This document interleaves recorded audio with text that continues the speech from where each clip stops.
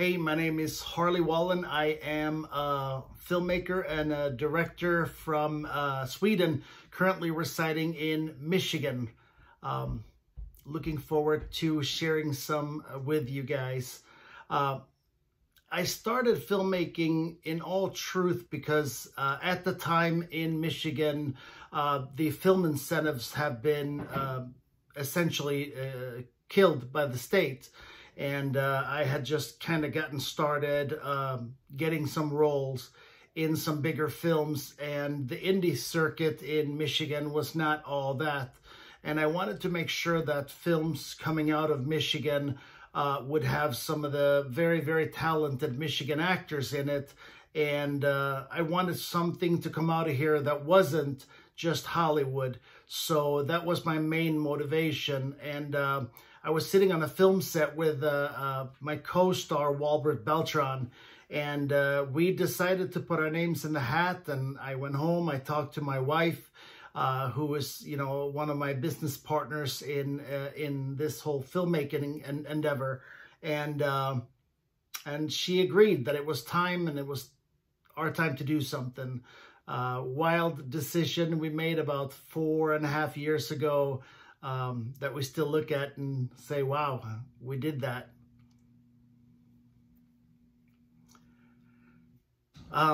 My very first film project on my own, so to speak, with our team, you know, being the creators, was a short film called Broken. There's a Click on Detroit film challenge in Michigan that the winner goes to Sundance Film Festival, and you get a fair amount of accolades. And we entered that with our very first short film. Yeah, we had a pretty good run with it, but we didn't quite get there. But it was a good first try for us. I think filmmaking is one of them things that you have no idea what you're in for until you get started. And I think you know a whole lot more about it until you take your first stab at it. And then you realize how much there's to it. As a matter of fact, the deeper you get into it, the more you realize how little you know, even if you're on a quest for learning all the time. I have been acting since I was on a syndicated TV show in Sweden, God almighty, like 30 years ago. Yeah, it's almost 30 years ago. But I did that first. That was my my very first opportunity to get on a show, nationally syndicated TV show, comedy, and it was kind of like a cabaret style show. And I was actually there to be a break dancer, and every now and then they needed somebody to do a line and go up and buy suntanning lotion or something from the store in the sketch, and they would have one of us do it, and you hang out with the actors and you see what they do and the process that they have. It's a lot of fun, and I got bit right away.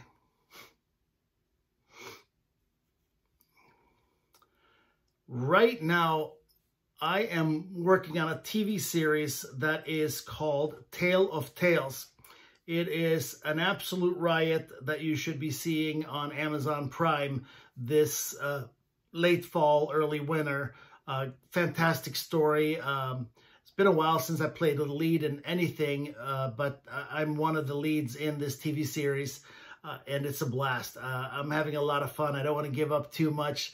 It takes place primarily at a strip club, and it takes place at a police headquarters and their investigation into my strip club. So it's a blast. The other two things that's going on right now is we just completed our sequel to our film Bennett's Song. We have a new film coming out called A Bennett Song Holiday, and that one is completing right now, and we're talking to distributors about when and where that will come out. We're anticipating probably some form of limited theatrical in November, but I will share as soon as I have details on that.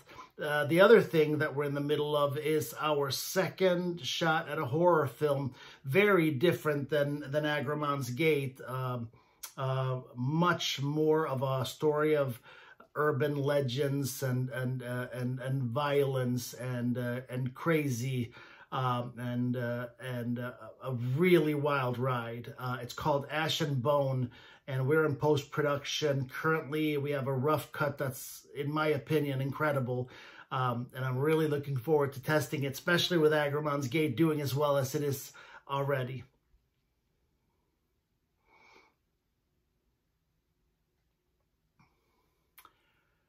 Ooh, that's a good question. You know, I think to stay a student forever, I think that is very, very important.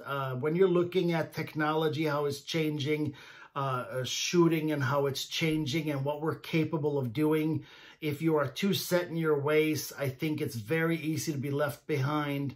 And I also think, you know, it's very good to start as an actor first, because you're dealing with being used to saying no.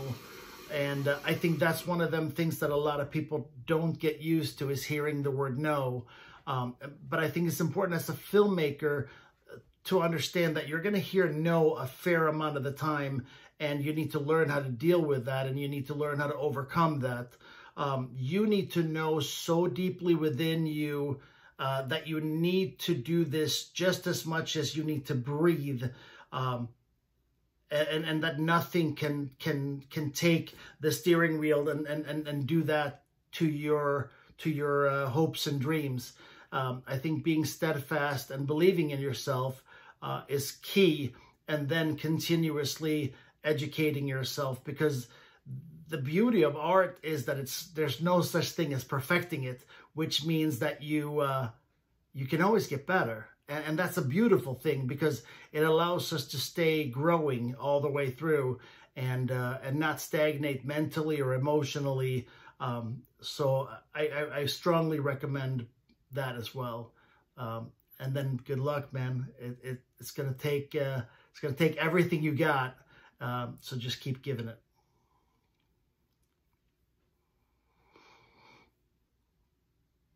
Oh man. Well, anyone who wants to kind of follow along with me, let's start with that and get it out of the way. You can follow me, Harley Wallen, on Facebook. I'm pretty active on there. I am on Instagram as official Harley Wallen, and I'm pretty active on there as well. I am on Twitter. I'm a retired professional fighter, so for some reason I kept Harley the Swede on Twitter. So if you want to follow me there, it may take a week before I respond on Twitter. I will be honest with you. I'm not in love with it. It's not a great conversational place. I am pretty interactive with, fans on all the other places. But yeah, come on and follow me. As far as what else I'm doing, I think, the thing that I like to do is because I've made so many style and genre films, I like to just run down the list real quick. So if there's something that you go, ooh, that sounds good, I'd love to see that, then give it a go. So first feature film that we put on the market was Moving Parts, which is right back here.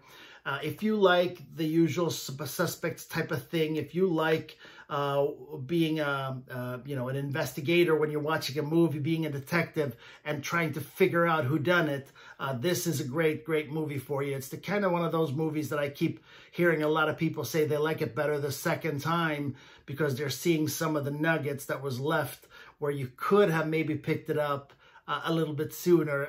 But what I really love, it's one of the movies that very few people would be able to call how it's going to go when you start the film.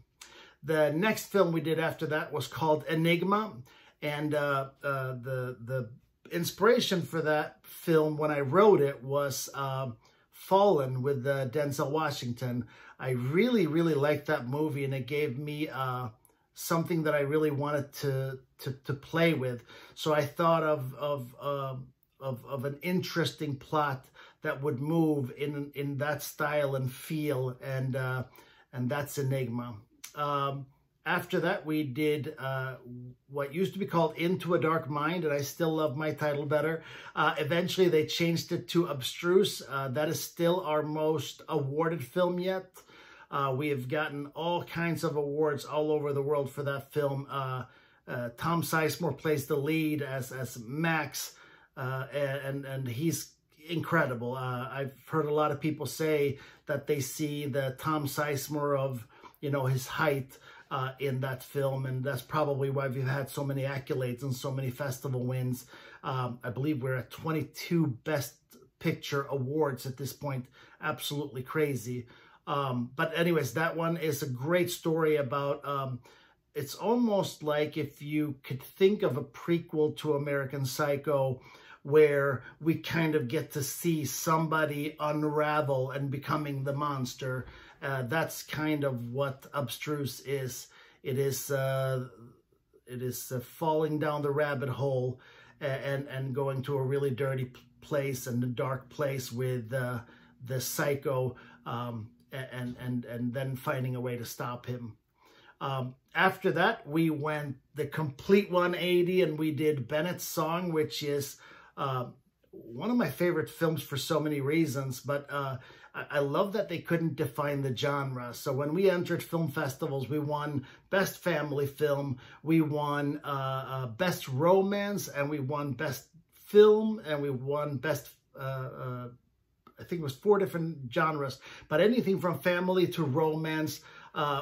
It was really cool to see that they couldn't stick us in a box with that film. But if you like a heartwarm story that touches all of us when it comes to family and diversity and all those type of things, I would give that a go. And then after that, we did Betrayed. Betrayed was wild for me because I'm sitting in church and my pastor saying, you know, here's this thing in Michigan. We have so many people that are getting trafficked each and every day, and this is how much is happening in our country. And I felt terrible because I didn't even know. So I had to make a movie that kind of touched on it and that made us think about it. So I placed it in a backyard. I showed the corruption, how easy these things can happen, and that film has done incredible all across the world and been dubbed into a bunch of different languages, and I think we're in 27 countries now, with John Savage, Billy Worth, you know, Richard Tyson, Jan Birch, like phenomenal cast, quite the ensemble. TJ Storm is in there as well. Just an incredible movie. But anyways, so that was Betrayed. After that, we took the stab. We made that horror film called Agramon's Gate. It just came out this year in February, and so far it's been incredible how popular it's been. We just sold it to Mexico, so I'm looking forward to seeing myself dubbed into Spanish. But yeah, this has been a really, really good ride. This film is kind of everywhere, and it's definitely going like hotcakes. After that, we did Eternal Code, even though Eternal Code came out before Agramon's Gate. And Eternal Code is, I love the log line because I really think it tells you the story of the film. But it says, would you kill to live forever? And even though I think the answer is pretty simple for most of us, that we wouldn't be willing to kill somebody else to survive, I still think it's a play in our minds to think about, you know, what would we be willing to do? You know, where do we draw our lines? And that film tests those boundaries as they essentially become capable of downloading the essence of ourselves and then putting that onto a drive of sorts and then placing that into a new body and essentially hijacking it.